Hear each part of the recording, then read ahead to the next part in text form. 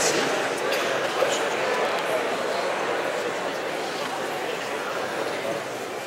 All right.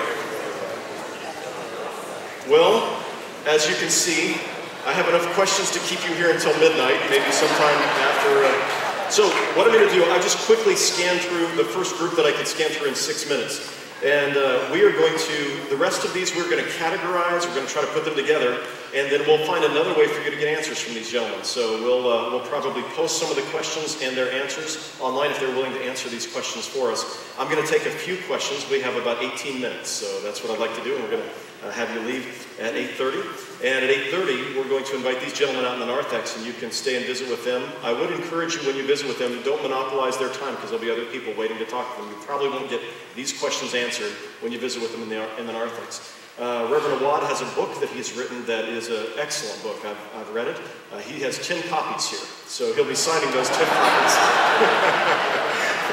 And Rabbi Cohen has no book, but he's going to be out offering blessings and greetings in the narthex as well. Yes, exactly. Okay, so we're going to jump in with these questions. And I'm going to start with the questions people have submitted, and if these don't get at some of the other questions I have, I'll ask these as well. This is for you, Reverend Awad.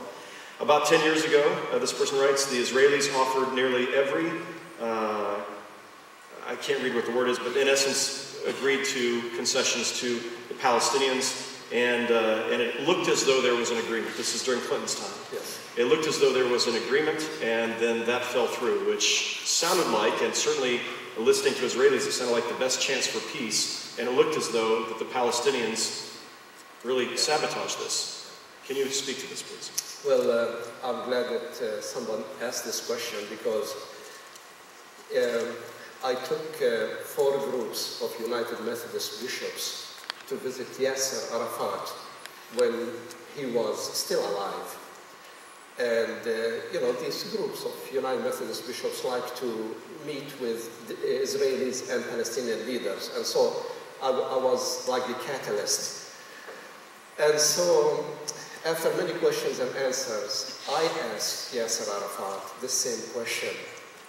I said, Mr. President, when I go to the United States, people ask me, why did you throw away the chance for peace at Camp David when you, Barack, and Bill Clinton were together trying to make peace? Why did you throw it away?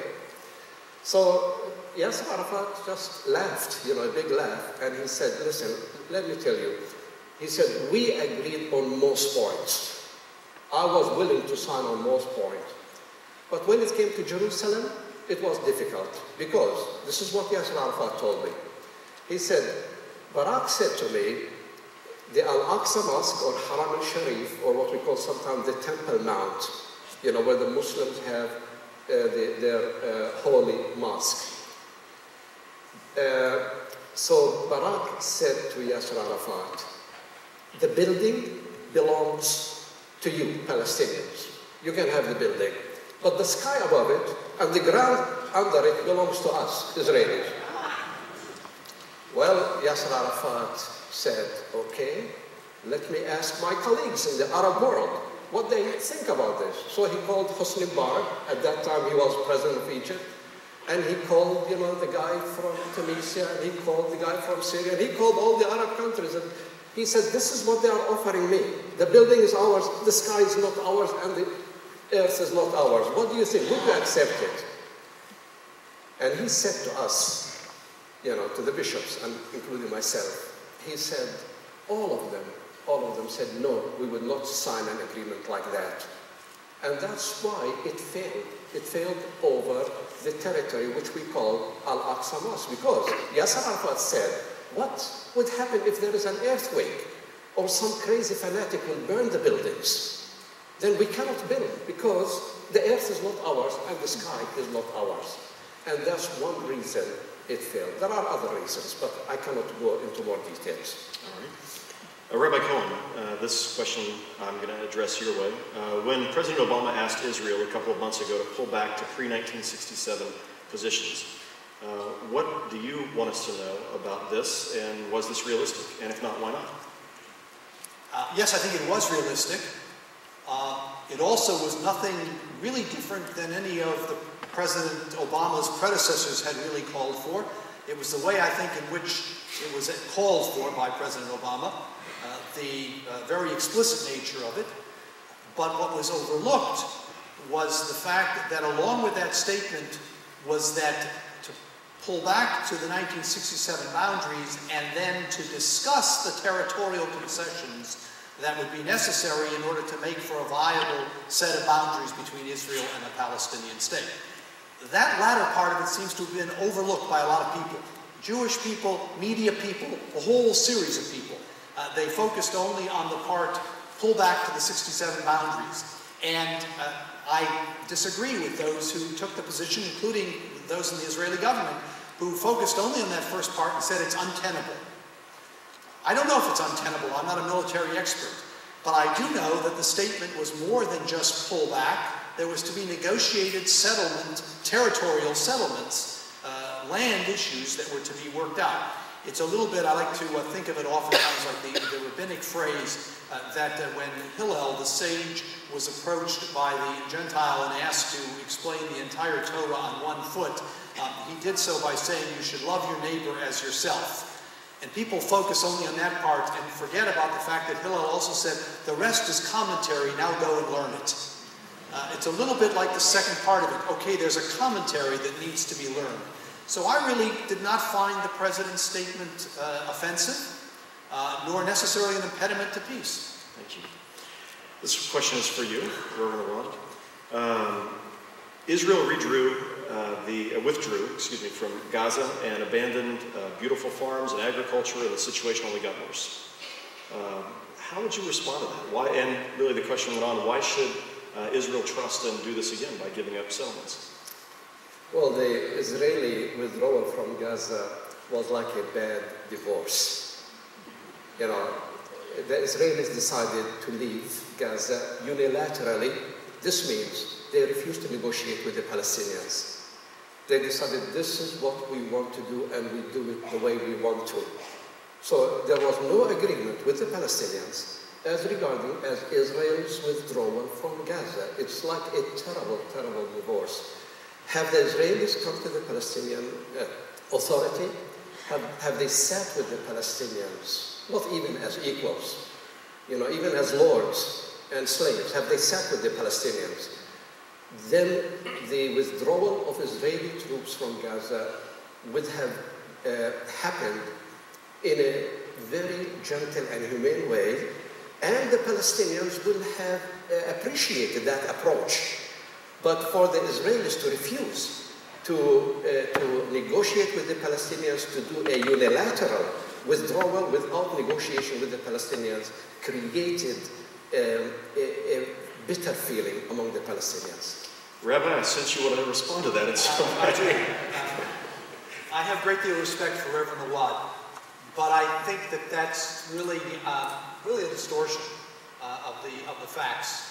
A great deal of distortion, and an overlooking of a very basic fact, that a large part of the Gaza Strip was in the hands of a group that would not sit down with Israel, even if Israel had said, we'll sit down and negotiate with you. Now, Hamas is not prepared to talk to Israel. So it really seems as if what's being said here is, we want you out, we want you out, we want you out. So okay, we'll leave. And now when you leave, we don't like the way you're leaving. And I'm not sure that you can have it both ways. Israel was asked, not nicely, to leave. Israel withdrew from Lebanon after the incursion there, and a great deal of pressure brought to bear, and a lot of incidents and a lot of soldiers dying in the course and so forth. Israel pulled out, and again, it was immediately, Israel didn't do it in the right way. Israel should have sat down and negotiated. And I think that one is asking somewhat the impossible of the Israeli government, and that is to sit down and negotiate all the time with parties like Hezbollah in Lebanon and Hamas in Gaza who are not prepared to talk to Israel, not prepared to even recognize Israel. So why should Israel make an effort to negotiate with them? Israel pulled out, and those in control of the Gaza really ran that ground into the ground, literally. This seems to make some sense, what Rabbi Cohen's saying, and I'd like to ask your Hamas's refusal to Is it an absolute refusal to negotiate with Israel, or is it an absolute refusal to recognize the state of Israel, or is it conditional? Can you help us understand? I know you're not a part of Hamas, but help us understand this part of it. Well, you're right. I'm not part of Hamas, and I'm not an advocate for Hamas, but you need to understand what is happening in Gaza. There are 1.6 million Palestinians living in utter poverty in Gaza. 70% of those people are refugees from what we call today Israel. They ran away, they left their homes, their farms, and they became the population of Gaza. Yes, they are radical. Yes, they are violent. But their radicality and their violence is due to all the happenings that happened to them. Israel had no business to occupy Gaza in the first place. You don't go to a small place with 1.5 million people and occupy it and be a lord over these people. So Israel did itself a favor when it moved out of Gaza. Believe me, Israel was not trying to do a favor to the Palestinians who were in Gaza. And what the Palestinians in Gaza, whether they are Hamas or Fatah or any party, wanted, they wanted a negotiation that will include the whole Palestinian territories. They want a negotiation that includes the West Bank. What Israel did is threw Gaza out of the political equation. That was what Sharon wanted. He wanted to throw Gaza out of the political situation. He did not want 1.6 million Palestinians to be controlled by Israel. If Israel will withdraw from the West Bank, I have a feeling with negotiations, with real, genuine negotiations, we will not see a Hamas-like government in the West Bank. What's it take for Hamas to recognize Israel? Would they ever, regardless of the negotiations that happen with the Palestinian Authority or the Fatah? Another good question. Another good question. Where is Hamas as far as the negotiations?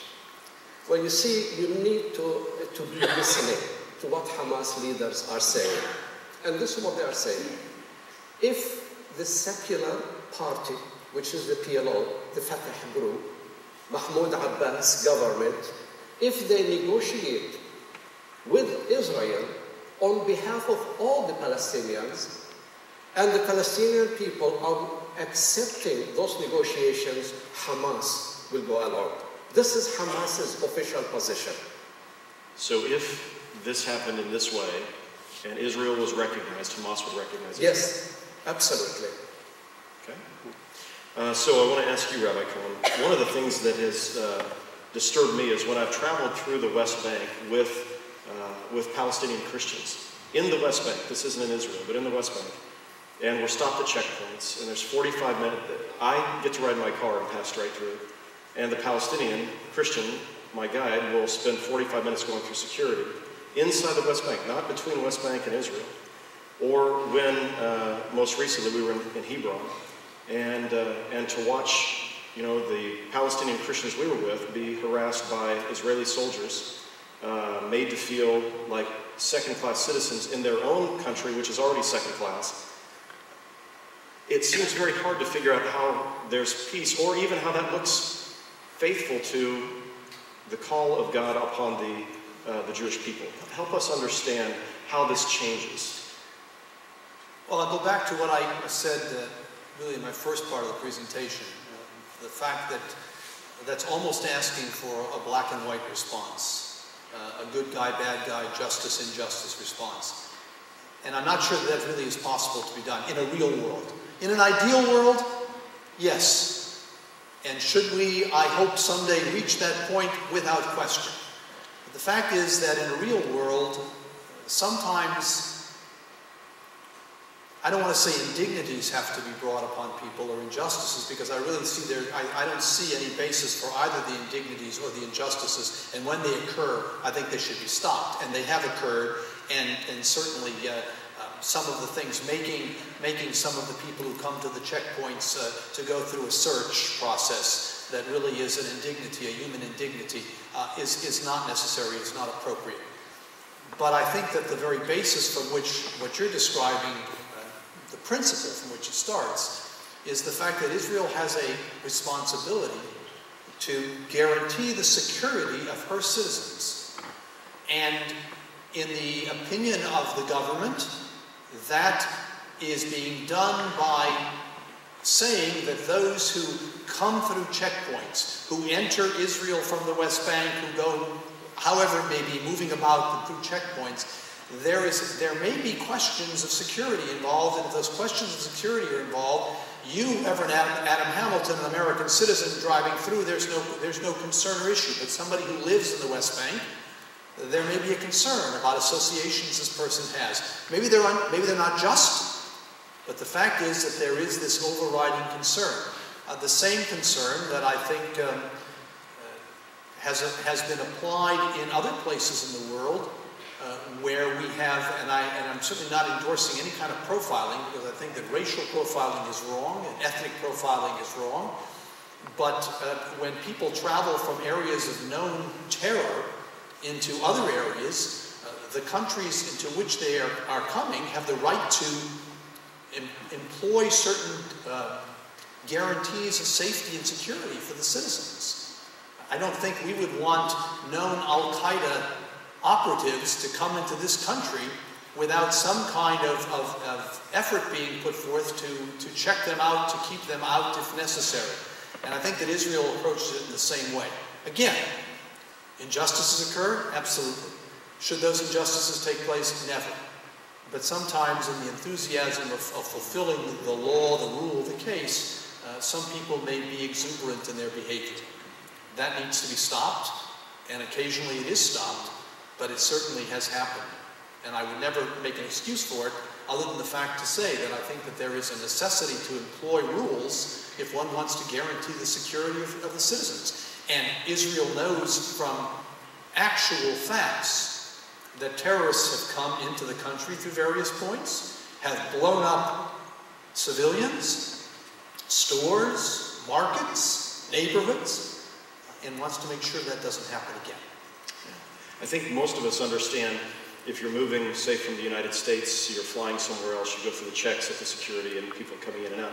I think where it's confusing is when this happens inside the West Bank territory, not going from West Bank into, and there it begins to feel, granted the statements as you made clear a moment ago, feel inflammatory and unhelpful, but it begins to feel much more like an apartheid type state inside the West Bank when this happens. What I think is to be viewed and understood is that while you're making a very clear statement about within the West Bank, the fact is that the areas are very fluid, and that Israel feels if it does not employ certain security measures even within the checkpoints in the West Bank, it's very possible for people to move through those areas, and because of the fluidity of areas of boundary of division, find themselves perhaps with malice intent crossing over into Israeli territory. I want to ask you, Reverend Awad, the violence. I mean, how do we understand and make sense of the violence, and how does it stop? Because it appears as though the violent resistance, or however it would be described among Palestinians, has actually hurt the Palestinian people far more than it has actually brought help to them. How does this stop? The security wall was a way of stopping this. What does it take for the Palestinian people to say, this is a failed strategy, and our approach must be something more like Dr. King's approach in nonviolent resistance? Well, as a matter of fact, now most Palestinians have opted for the nonviolence way of resisting the occupation. There are now nonviolent groups all over the Palestinian territories. Even my nephew, Sami Awad, is one of the leaders of the nonviolent movements in the West Bank. And, you know, of course I have a different perspective from Rabbi Cohen, but the wall did not stop the violence. The violence stopped because the Palestinians came to the conclusion that killing Israelis, killing men, women, and children in the streets of Jerusalem or Jaffa or Tel Aviv is not the answer. Right now, at least 40,000 Palestinians illegally cross from the West Bank into Israel. And if these people want to do violence, they can do it any time. But they don't. And the reason they don't is because the Palestinian people decided those days of suicide bombing are gone, and they don't want them anymore. So I'm glad for that. I'm glad that the Palestinians reached the maturity that violence will not work. But is Israel now responding? The Palestinians are now reaching out to Israel with non-violence. Are the Israeli leaders saying, yes, we will grab the opportunity and we will meet the Palestinians? And the Palestinian president, who is totally committed to non-violence, the Israeli prime minister, by the way, he came to our Christ at the Checkpoint conference and he gave a speech. It was totally dedicated to non-violence. He told us Palestinians, non-violence is the only way we can get our way in this world. And also I would like to say to Rabbi Cohen, we have 5 Israelis speaking at the Christ at the Checkpoint conference, Israeli Jews who spoke at the Christ at the Checkpoint. So some of you don't know what I'm talking about when I talk about Christ at the Checkpoint. Bethlehem Bible College held a conference in Bethlehem with the title Christ at the Checkpoint. And our hope and desire was to say, if Jesus Christ would come to this country, if he would see the checkpoint and the watchtowers and all of these injustices, how would Christ feel? What would Christ do? How would Christ forgive? We wanted to learn from Jesus if he would be in our situation. And we decided it's not going to be only Palestinians speaking. We have Palestinians, we have international speakers from all over the world, but we have also 5 Israeli Jewish speakers because we wanted balance. And we thank God, they came, and we gave them the freedom to speak their heart out without any reservation. Thank you. Our time is up, but I have one last question I need to ask, and I'm actually going to ask it of you because you've already addressed the topic. And we have several hundred people now, I think, who are watching online, many of them who are delegates to our United Methodist General Conference here starting next week. And one of the petitions that comes before the General Conference of 2,000 petitions is divestiture in the companies that are doing business with the settlements in the West Bank. And you've made very clear why you feel like that's not a good idea. And so I want to give you a chance, Reverend Awad, to respond. What would you say to those delegates about the same idea? Well, the peace movement around the world is seeking ways to stop the occupation. And they are seeking non-violent ways to stop the Israeli occupation of the West Bank. And they are trying to tell the Palestinians, you can be liberated, but try to think of non-violence. So we are asking the international community, okay, how are you going to do it? One of the ideas is to divest from Israeli companies that are encouraging the occupation of the West Bank. So we are not saying divestment means to divest from all Israeli companies or all Israeli commercial ties and so on. We are focusing on companies that are supporting the occupation. And we are saying these companies should be boycotted. I'll give you a simple example. One afternoon, one of my students, his name is Tony, I'm a teacher at a Bible college. Tony called me and he said, Reverend Awad, my land is being taken over by Israeli settlers. The bulldozers are in my land. Please, please come and help me. Well, I thought, well, I'm a pastor. I'm a teacher at a Bible college. I'm not even a politician. And I don't have any weapons. How can I help you? Well, I could not say no. So I called my cousin, a lawyer, Jonathan Kutab, and the next day, about 4 or 5 of us went to the land. And sure enough, the bulldozers, were digging in the land, in Tony's land, and his family. And they were trying to confiscate that land and make it a new Jewish settlements. So we spoke with the people. We said, please stop bulldozing. the land. This is not your land. We showed them the paper. We showed them the deeds. They said, no, no, God gave us the land. Well, how can you argue with the person who tells you that God gave me the land? So it was very difficult for us. Then Jonathan decided, okay, there's only one way to stop them. And he went and stood in front of the caterpillar, in front of the bulldozer. And we had no choice but to stop with him. I was terrified. I'm not used to this kind of nonviolent resistance. But we did. Finally, they stopped. And the police came, and the police said, all right, you two groups, bring your papers, the title for the land, and tomorrow we'll have discussion.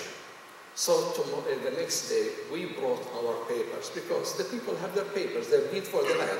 The other group don't have any papers, so they didn't show up the next day. Thank goodness, we won the battle. But here's the problem. We are saying to the Caterpillar company, don't be used as a tool of injustice in the Holy Land. And if you continue, we will divest. So these are the companies that we are targeting for divestment. Companies that are supporting the takeover of Palestinian land illegally. I give you 1 minute response. Okay, only because, and I don't have the time to read the entire letter, but there's a letter that has been drafted and signed by hundreds of rabbis. I'm proud to be one of those signatories to this letter. A letter from the American rabbis to our Christian neighbors regarding divestment proposals. And I just want to read a little portion of that letter. It's not a long letter, but just a portion of it. We, the undersigned rabbis, reach out in hope to our Christian friends and neighbors. We have close relationships, deeply treasured and shaped over many years. We are partners on many social issues, including fostering peace between Israelis and Palestinians. Any place in which a single human being suffers, we all suffer. We understand and respect your calling to invest in a morally responsible manner. Invest in a morally responsible manner. A policy of divestment to pressure Israel runs counter to these goals. Such a one-sided approach damages the relationship between Jews and Christians that has been nurtured for decades. For Jews, the use of economic leverages against the Jewish state is fraught with inescapable associations. They resonate in the Jewish consciousness with the historic boycotts against Jewish companies and the state of Israel. They are experienced by Jews as a part of a pattern of singling out Jews for attack. To determine and continue policies that knowingly tap into the deepest fears and pain of another is, in our tradition, a serious failure of relationship. At a time when politics in general have become so divisive, here and abroad, our efforts should be aimed toward reconciliation. Together and independently, Christians, Jews, and Muslims must give the parties to the conflict the confidence they need to work toward peace. There are many meaningful coexistence programs that can foster a generation of Israelis and Palestinians that will work and live side by side. And the letter goes on for a couple more paragraphs. But that letter, I think, reflects what the attitude is of the American Jewish opinion, particularly the rabbinic opinion in this country, all across the board, Reform, Conservative, Orthodox. There are those who have signed from all three primary branches of the Jewish world, saying to our Methodist and Presbyterian friends, please don't do this. It will only feed into, as I said earlier, really the arguments of extremism. It will not bring sides together. It will only bring people further apart and create even harder and more divisive tactics to follow.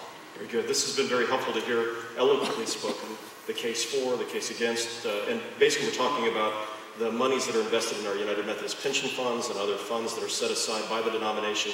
Those are invested in a variety of tools, and the question is, do we continue to invest in these companies that are a part of the doing business in the West Bank and or continuing this activity in the West Bank? And you both made eloquent cases on your side. Thank you. I want us to have a chance to thank these folks, and then I'm going to ask if each of you would give a closing prayer for peace. And then we'll escort you out while you all stay in your places so we can get them out the door first, and then you can greet them outside. So would you join me in thanking our two speakers for today?